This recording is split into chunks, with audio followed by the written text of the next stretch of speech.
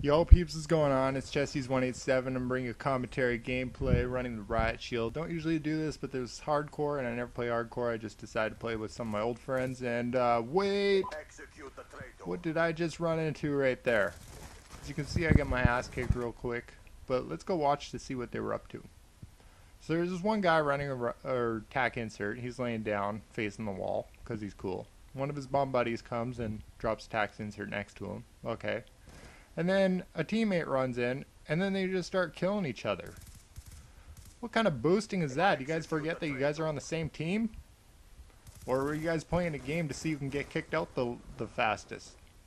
Anyways, if any of you guys have any ideas what they were up to, please let me know, because this is hilarious.